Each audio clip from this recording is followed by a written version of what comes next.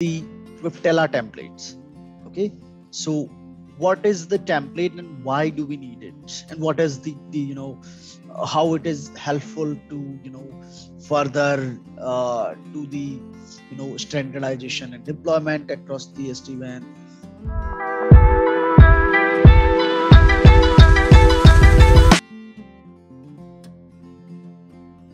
SD-WAN. So the Cisco SD-WAN Viptela provides various type of the template that is used to configure the various configuration parameter via one go or without CLI. So if you understand the summary of the template, template is something which is helping you with the help of automation to push the complete configuration on the device in a one go or without even CLI. So you don't touch the CLI, you do the configuration from the GUI. So let's say for an example, if I don't know the uh, command line for everything on the for the XC devices, I can simply use the template to push the configuration, and template in a backend will templates are providing me a GUI and they can push the configuration in a backend based on the whatever model it is existing, right? So what it is providing us, the template is a sort of the automation framework where I'm not even enough executed, I can still configure the device. In addition to do that, it is also providing me help to build a consistent configuration across the globe. So what does it mean by the consistent configuration across the globe?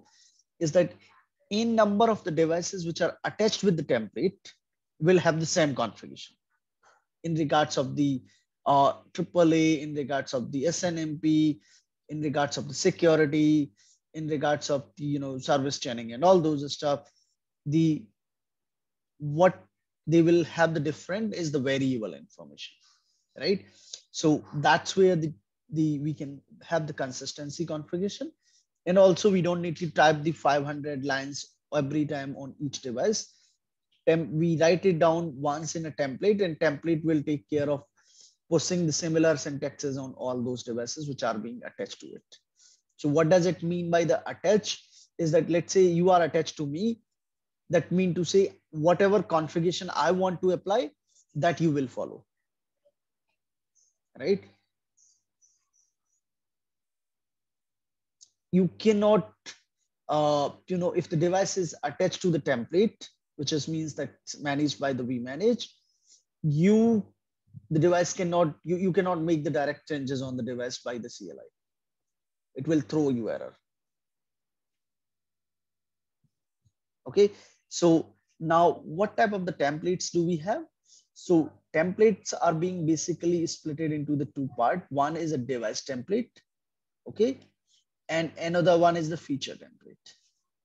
Now, why we call it this device template is that because this can be attached directly to the device. Okay, so this can be attached to the device.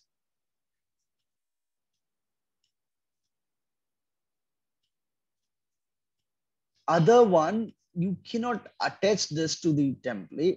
You cannot attach this directly to the template. This will be a small piece of the templates. Let's say OSPF section is a one, AAA section is another one, maybe interface section is another one, VPN section is another one. So this is basically a small split of the template, which is further going to attach to the device template. So what does it mean by that? Now device template is basically being splitted into the two. So I'll write it down here something. So device template is being splitted into the two part. One we call it a CLI.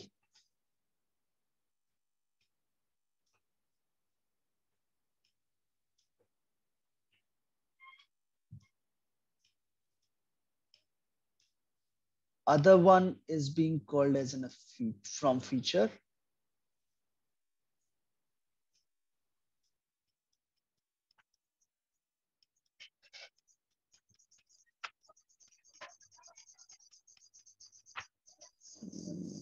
So from feature, okay. So what does it mean by that? Is that device template can be made in two methods. One is the CLI, and CLI is the template which you write down the syntaxes on top of that, right? You know the syntax information about the device model. Other one is the from feature, which is actually being made by the feature template. So what does it mean by that? You create a small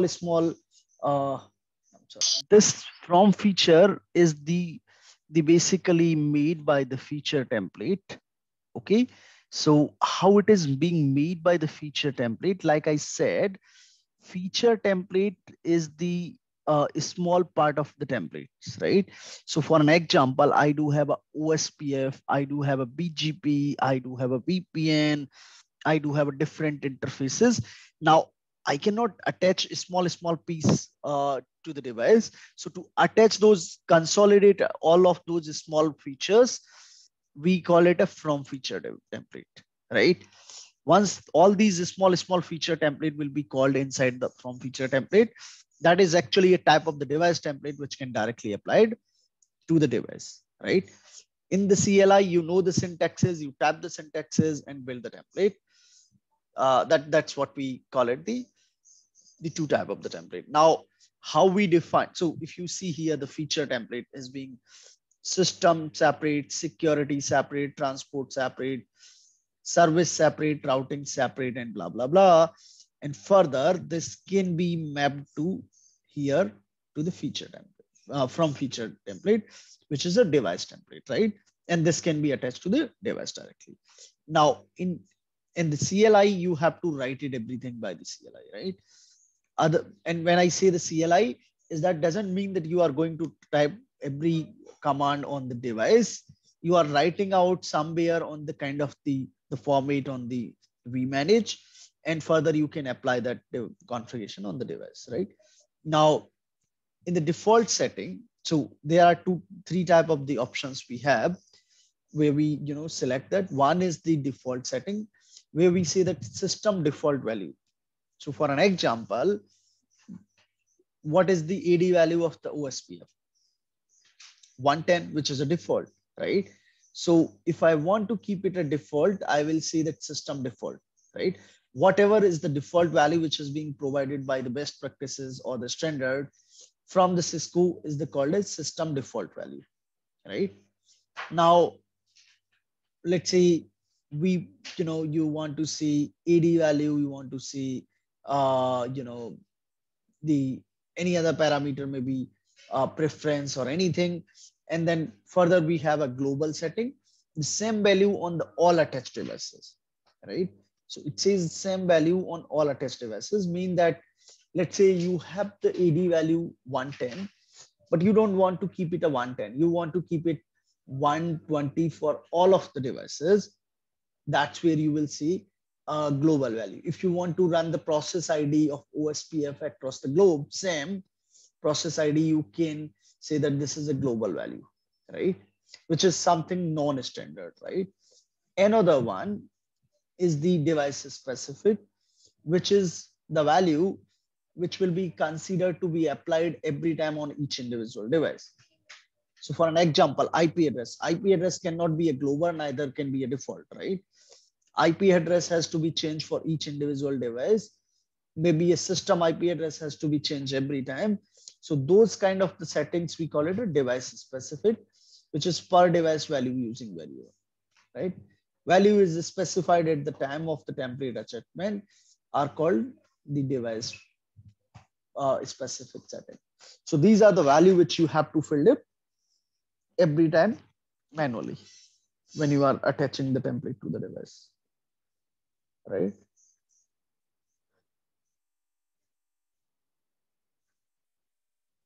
Any question, Vishnu, so far? No, so this device template you mentioned, there is a CLI and a from features, right? Right.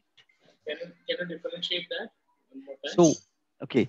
So I'll differentiate how. Okay. So let's say one thing is that you know the syntax of the VH, okay, and you want to write down the each and individual command line of that device in the vmanage, so that if next time or any number of the time the same models come, the template can be attached, right?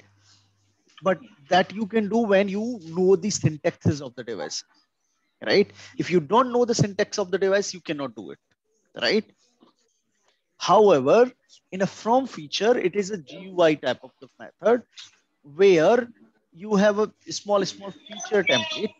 Okay, you select, okay, I want to make the configuration for ASR, I want to make the configuration for VH1K, I want to make a configuration for VH2K, CSR, blah, blah, blah.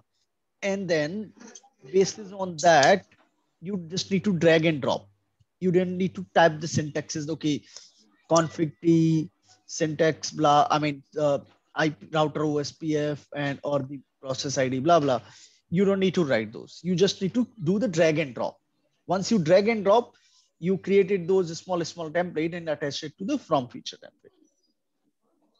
That's all for today's video on the powerful template capability of the Cisco SD-WAN Viptela. We hope that you found this video informative and helpful for your networking needs. If you have any question, comment, feel free to leave them in the comment section below.